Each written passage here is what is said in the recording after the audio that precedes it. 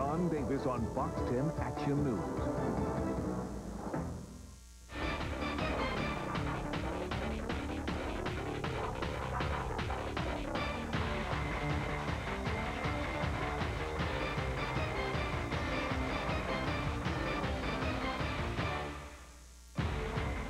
Week 1 is in the books. We are back for week 2. How you doing, everybody? Don Hawes along with Edward McDonald. Another edition of First and 10 coming your way. Guess what? We're going to crisscross the coast for the biggest and the best in high school action. We have highlights, get this, from Lions and Bears and Tigers and oh my. I think it's Tigers and then Bears. I couldn't bring myself to do it because I revert back to my childhood. Anyway, we also have an age-old struggle between Saints and Devils. Can I get a witness on that one? First up, though, 6A rivalry heating up again. Last season, Viger and Theodore met in the second round of the 6A playoffs. You might remember this one. Viger had a better record. They had an early season win over the Bobcats, but it was Theodore who pulled off the upset and kept their season alive. Yeah, it's a new season now, but Viger hadn't forgotten who ended their season last year, and they were looking for a little revenge tonight. That's why Theodore and Viger is our marquee matchup. Joe Downey and the Bobcats ready to go. Opening quarter, Ramon Nelson's going to find Mikkel Henderson. That is a 30-yard touchdown, 7-0. Bobcats looking good early, still in the first. The same duo going to get together, Nelson and Henderson. Check this out, 13-0. Theodore, they missed the PAT, but they're way up already. Onside kick, they get it. You got to be kidding me. What's going on with Viger? Ty Gunner bringing down that one. Nelson not done. Chris Wiggins zipping through traffic. He will take it all the way to the Viger 2-yard line. Wow. Bobcats coming out to play tonight, huh? 3 plays later, Nelson, the quarterback sneak, 21-6. Theodore at that point. Henry, what do we... Oh, look at that. Theodore picking up where they left off last year. They go to 2-0 as they win it 23-12. Let's go to the Swamp. Satsuma, the Gators, coming out against Mary G. Montgomery. Opening drive for the Vikings. Robert Ball, the wrecking ball. 30-yard touchdown. Not a touchdown, a run to the 40. That would lead to this bizarre play. Everybody but me and Edward touching this ball. It eventually goes back to the quarterback. How about that? Mitchell Pate, 40-yard touchdown. I don't know how they did it. I don't know if they could do it again. 7-0 Vikings. Gators try to answer. Not good news for them. Darrell Brown. Sam Stewart. Darrell Brown will come in later. That's Sam Stewart. Down to the 5. Here is Darrell Brown. Straight ahead. 14-0 MGM opening quarter. Ensuing kickoff. Uh-oh. Not a good night to be a Gator. David Kittrell stomps on that one for the Vikings. Second quarter, they are rolling again. Mitchell Pate to Maurice Calhoun. Zip, zip, zip, zip, zip, zip, zip past everybody. 40-yard touchdown, 21-0 Vikings. How'd this one end up? Not good if you're a Gator. They fall to 0-2, 28-0, the final score of that. Well, you know what, Don? Last week, Williamson High got a step closer to getting back to the 5A state title game with a win over Blunt. Well, that was last week. Tonight, the Lions had to square off with the Rattlers of LaFleur. And when you get a bunch of Rattlers together, they are ready to strike. But in the first quarter, the Lions showing who's king of the jungle. Jamarcus Russell with the screen to Raphael Darrington. He's in the house from 5 yards out. That's a touchdown. PAT, no good. 6-0. Then the D stood up. Octavius Walter, yeah, he got popped and stopped by Keyshawn Bullard. Then Darrington speared by Mustaki Smith. But second quarter, this night belonged to Mr. Darrington. Watch this. Nice little run there. He would get into the end zone. Showing a little power as well. Yes, Mr. Ref, raise your hands if you're sure. 12-0. Band loving it. Third quarter, Darrington, little shuck, little jive. He can move. He can move some things. Get to the end zone for the touchdown. 18-0 at that point. Scoreboard, guys. Can we see it? And it is Williamson. 2-0 on the season. 25-0 the score. Let us hear from the coaches, please. You know, we discussed how they were playing the first half. I thought we were doing some things good, but you know, we were still dragging around. So what we wanted to do was come out the second half and pick up the pace, and that's what we did. Williamson played a real good ball game. They had a real good plan for us. We made some mental mistakes, fumbling the ball, and our defense played real good. But you know, you can only ask your defense to do so much. All right, down in Baldwin County, it was Shaw taking on Foley. Somebody ready to rumble in the first quarter. Foley gets it going. Willie Watts turning on the juice and getting nice yardage. 17 yards forced out at the 5. 2 plays later, Willie is your world. Touchdown. That made it 7-0 Foley. Second quarter, Shaw would get it going. Desmond Johnson back to pass. Watch that bullet. He will hit Robert Harris. It's a 23-yard touchdown. Nice effort to get in there. That tied it up at 7-7. Russ Moore wanting more. Russ Moore getting less. Ricky Yearling. Ricky, stuffed. That pretty much sums it up. Shaw with Watts going. Johnson, he would drop back. He's going up top. Carl Dees. Sweet catch. Nice takedown right there. 35-yard gain. They're loving it. Then Johnson will find Walker Shields. Sweet one-handed catch. That made it 14-7. Shaw, scoreboard guys, can I get it?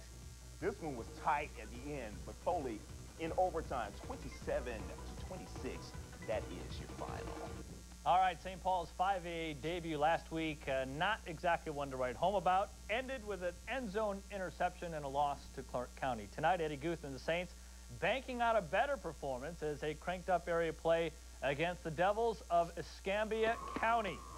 Let's pick it up. Opening quarter, Saints already up 7-0. Brent Johnson heaving it downfield to the wrong guy. Oh! Picked off around the Devils' 20-yard line, and they make him pay for it. Travis Guy is the quarterback.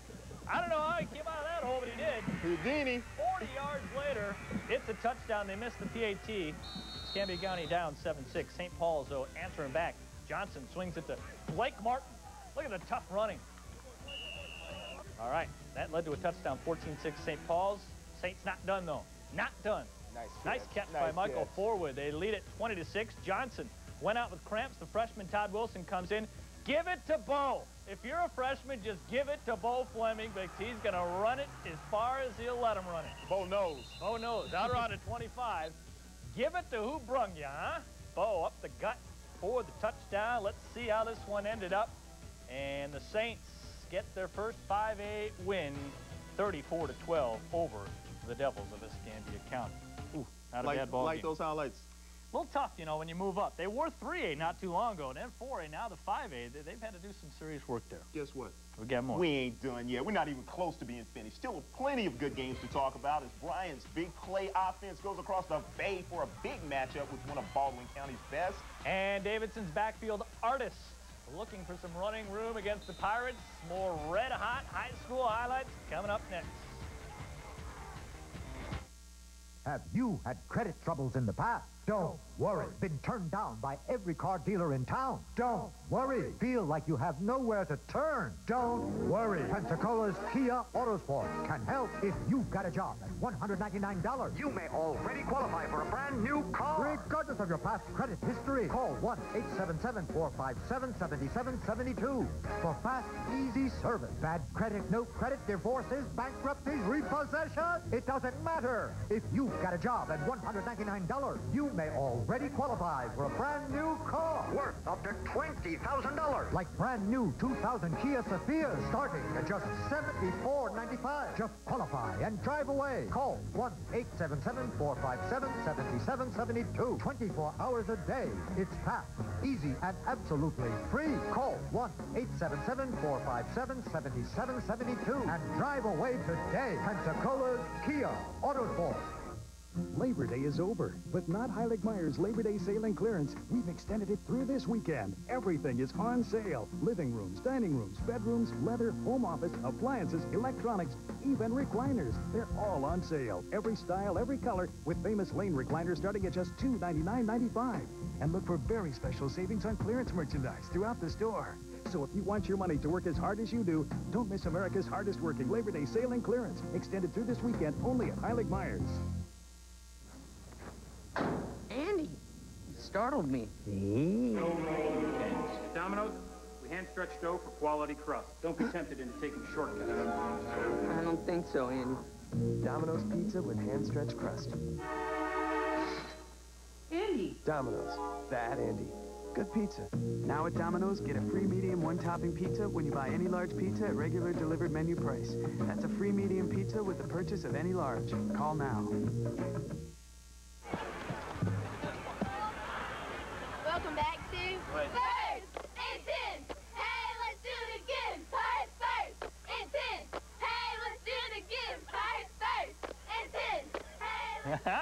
flipping out over there, you know?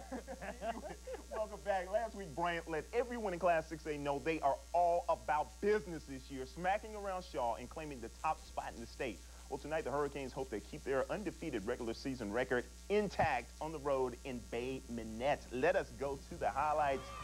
Bryant, Baldwin County, Tigers ready to roar. First quarter, Bryant on the move. Gerald Thompson with the pitch to his cousin, Lynn.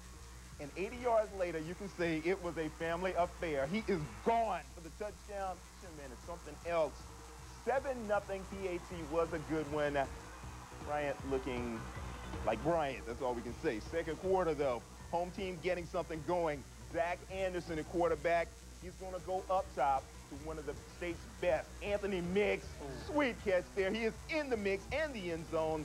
PAT good. That tied it at 7. Then it's Lynn again. Thompson will turn the corner and turn on the juice. He's going for that corner. Oh, nice shot there, but he's still in the house. How did I give that to him? That was a touchdown. Stop it. Anyway, that made 13-7 Canes. Let us go to the board, and you're not going to believe what you see. In overtime, it was Baldwin County. They stopped that 21-game regular season unbeaten streak. Hadn't lost since the school has been in existence, but that is over 28-27 in overtime. Now, and Daphne, it was Baker and Daphne hooking up. 31-0 is the score right now in the third quarter and getting worse. Daphne's first possession of the quarter. Nathan Lisenby.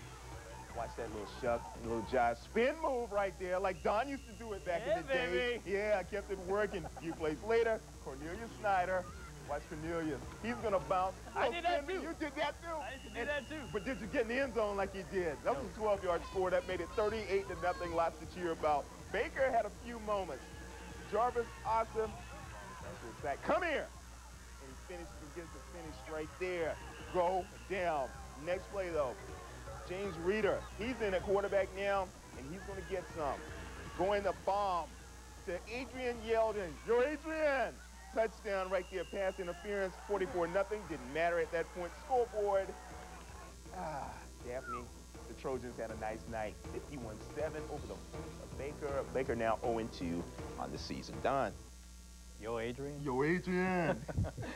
Last week, Davidson rode the legs of Lee Artist Williams to a big win over Satsuma. Williams rushing for 233 of the Warriors, 296 yards in that win, 26-12. Tonight on the Eastern Shore, Fairhope hoping to ground the Warriors' running attack. The Pirates fired up at home. Pick it up opening quarter. Davidson quarterback Thomas Kirksey rolling out. Look out for Daniel Catlin. Hello. Sack. Scoreless game after the first, second quarter. Fairhope on the move. Their quarterback is Casey LaSource. The screen pass to Damian Ladd.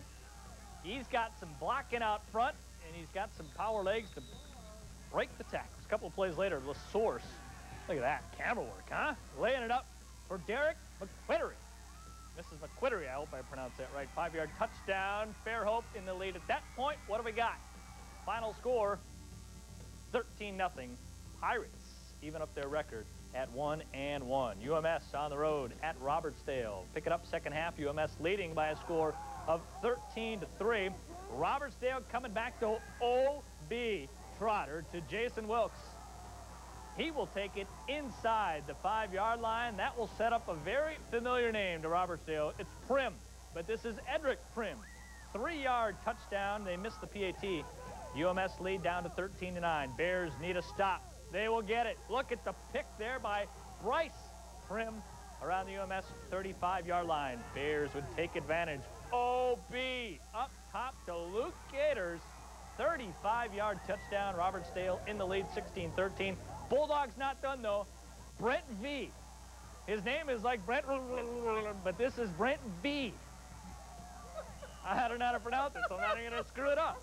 Brent V with a touchdown. Let's see the scoreboard. Robertsdale, though, stopping the Bulldogs, who are 0-2, 22-19, the final score. Let's check out some independent scores for you this evening. Mobile Christian loses to Sumter Academy 28-6. And Faith and Fruitdale, it is up to Faith Academy to call us with the scores. You don't score, call the scores, you don't get a score. Brent who? Yeah, V. Brent V. Safe. If you don't know the name, just don't pronounce it. Well, if you've ever wondered what the coaches say while they're in the locker room or on the field, we got a good story coming up for you. One high school leader is going to give us a inside look, and then listen in his game day world. A night on the sidelines with Chris Nemeth and McGill Tulin. That's coming up next. And let's see if the Wildcats can come to our level for 4 quarters. And if they...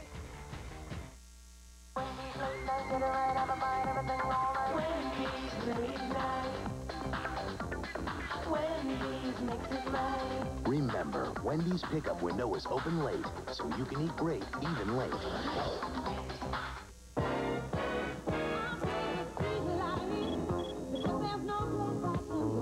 Verizon Wireless introduces Mobile Web. The wireless internet access you personalize on your computer, then use right over your phone. With a simple scroll and click, you can get just the information you want, the moment you want it. Mobile Web. Only from Verizon Wireless. Join in. Sign up now and get the first 3 months access free with annual contract. You are entering a place that almost disappeared. A nursery of newborns. A cradle of life.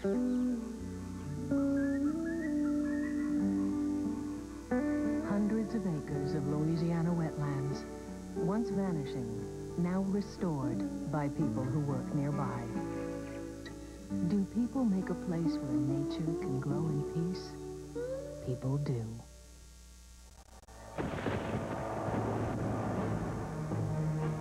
Pay your last respects to the best ever cash allowance on Dodge Caravan.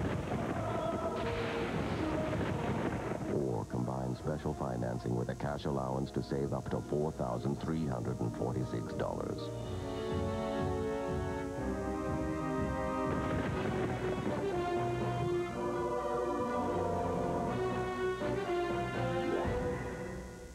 When you pick up Wendy's all-white meat nuggets... You want to drive, hon? You can't wait to eat them. Son? No thanks, Dad. Wendy's 99-cent chicken nuggets, a small price to pay for great chicken. Quit hocking the barbecue. If I have to stop this car, someone's going to be sorry.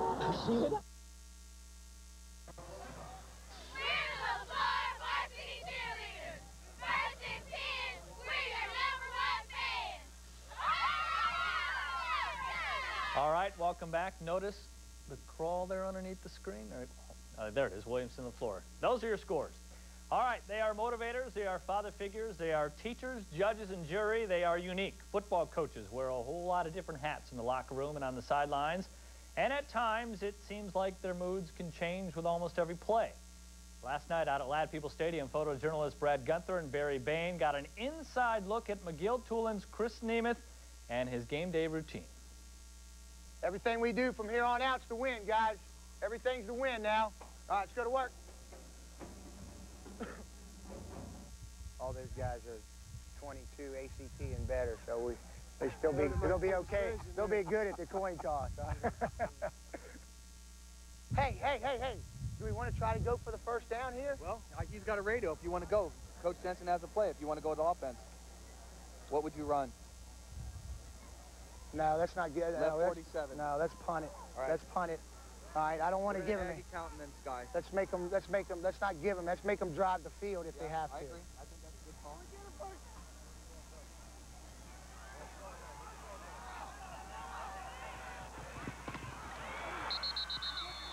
He picked that off.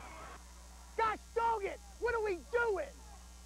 How can we do that when we got a situation to get 3 points? Got some time, guys. We got some time. All right? We'll get some things. We'll get some adjustments. Now, listen, one thing, though. In that half, we won the field position battle. Do y'all understand when we're talking about the field position battle? All right? Meaning, when we got the ball on offense, we didn't have very far to go. We squandered 2 situations there where we could have at least tried for 2 field goals and been up 6-0. We have got to take advantage of that, and we've got to get points. All right? We've got to get points.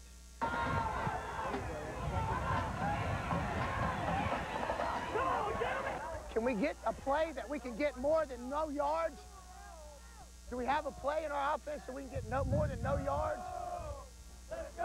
Let's go, baby. Let's go, baby. Go. Run. Nice job. All right, I'm sorry. He's fixing to start raining, so we got to get something going. Daggone it. Another down. You're okay, okay? Don't be afraid to be the guy that makes the play, okay? Don't be afraid. I know you want it. Some guys here, you want maybe Jermaine or Paul or Tony or somebody else. Sometimes you got to be selfish and make the play, okay?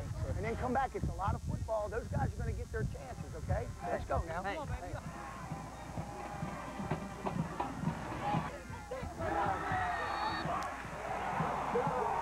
Somebody on defense has got to make a big play. Instead of sitting there watching them have throwing and catching. I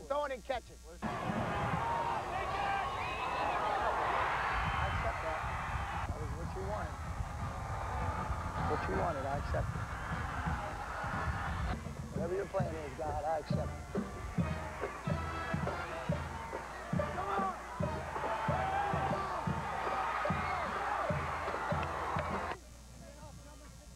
Call, and the referee had it at 11 seconds.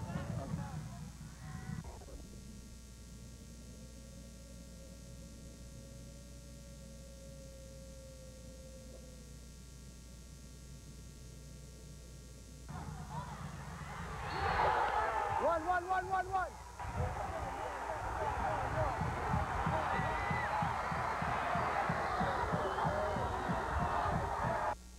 Coaching, you gotta love it. I'd like to thank Coach for letting us come inside his locker room, inside his world. Now, speaking of worlds, it can happen in the blink of an eye, guys. 1 second, you're finding the whole scene, nothing but open field, glory, and a kiss from every member of the cheerleading squad, except for the guys now. Yeah, good. Thank you. Next second, bam, you've been rocked. Well, if it happens when the Fox 10 cameras are rolling, you end up being featured in this week's edition of the Rib Rock. In fact, we got a slab of Rib Rockers for you. First one comes from the Fairhope Davidson game. Watch this. This is Tedrick Milton. He will shake, jive, and get straight clocked by Bruce Murray. Nice. Guess what? We got another one for you. As soon as you see it again, that is a rock. Well, second one comes from the St. Paul Escambia game. This is Javon Brown. He's on the move, right? Well, not when John Shaw gets a hold to him. Can we see it again? Ah, there it is. You get the slab of this week's Rib Rockers. All right, this team's season start has been a big hit so far, but what does the season hold for Citronelle? That's right. Coach Tom Ezel, the guy on the other side of the sideline from Chris Namath, will join us next to talk about last night's ballgame.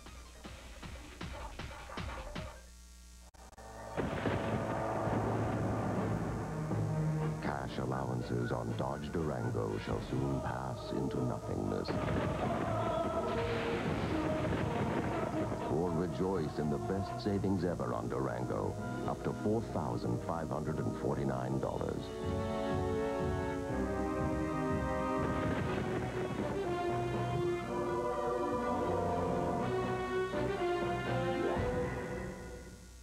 Labor Day is over, but not Heilig Myers Labor Day sale and clearance. We've extended it through this weekend. Everything is still on sale, and we do mean everything. Living rooms, dining rooms, bedrooms, leather, home office, all on sale. Even appliances and electronics. If it's in the store, it's on sale. And you'll find very special savings on clearance merchandise throughout the store. So if you want your money to work as hard as you do, don't miss America's hardest working Labor Day sale and clearance. Extended through this weekend, only at Heilig Myers. Get him, Pepper. He ain't bringing nothing but beer. Look! Church's has a great deal on chicken. Get it, Pepper. Get an extra piece of Church's chicken free when you buy 2 pieces of chicken, a biscuit, and mashed potatoes for just $1.99. Or get 8 pieces of chicken with family mashed potatoes for $5.99. 911. Me again. Pepper's done treat another one. Gotta love it.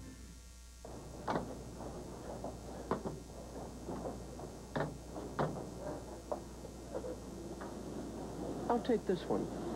250 appliances in stock, all at a guaranteed low price. Lowe's, improving home improvement. Tomorrow, I love you. Tomorrow, you're always a day away. Got it. Tomorrow. See an appliance today, have it delivered tomorrow. Why buy anywhere else? Lowe's, improving home improvement.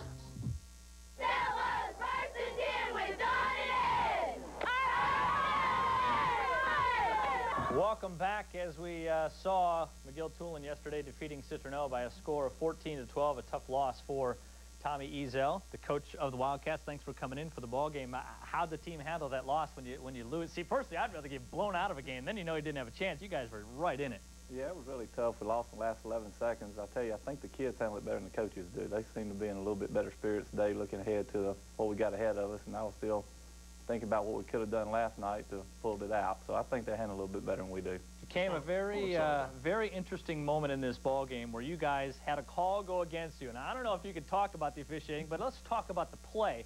It happened. Let's show the video here. It was a touchdown called back. Alan West going to throw it to Jesse Campbell. Now, it was ruled an incompletion. Now, there it is at real speed. We're going to slow this thing down because Campbell can't believe it, because he made a fantastic diving catch. West puts it on the dime. This was ruled an incompletion, and really, I mean, you would have been up at that point had that touchdown counted. How did that affect your team? Yeah, that put us ahead, would have put us ahead, and it did. It got us down for a little bit. We're used to seeing Jesse make those kind of plays, and maybe the official's not used to seeing that or something, but we thought he called it. But, you know, they have to see it in real speed, so it's not so easy for them. But we came back from it and gave it a good shot. Close loss like that, Coach, what does it do for your team's psyche for the next game?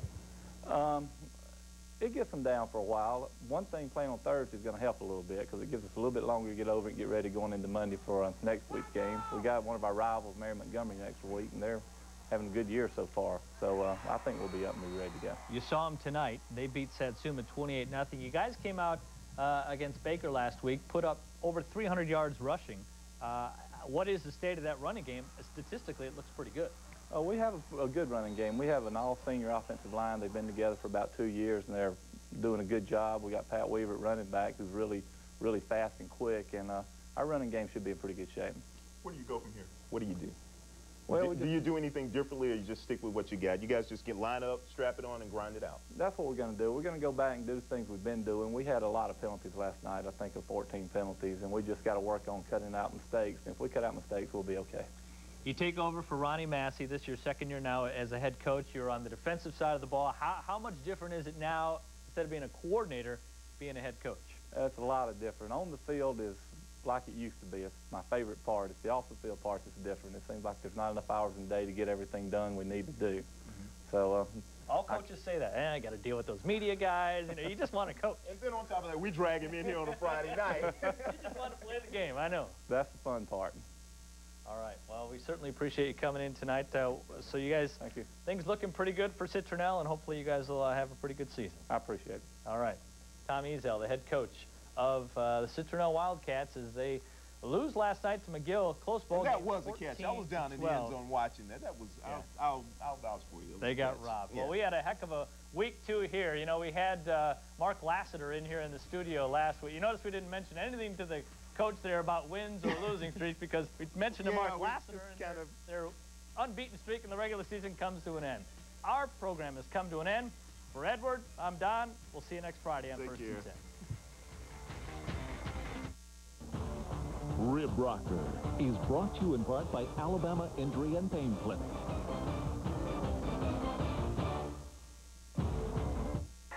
After a car wreck, who should you call first? Call me. I'm Dr. Scott Walker of the Alabama Injury and Pain Clinic. If I were an insurance company and the injured person called the lawyer first before calling a doctor, was that injured person hurt, or are they just hunting a check? Call me. I'm Dr. Joel Williford of the Alabama Injury and Pain Clinic. What type of doctor do you need if you're hurt after a car wreck? Someone with experience in treating accident victims. Call me. I'm Dr. Harvey Davis from the Alabama Injury and Pain Clinic.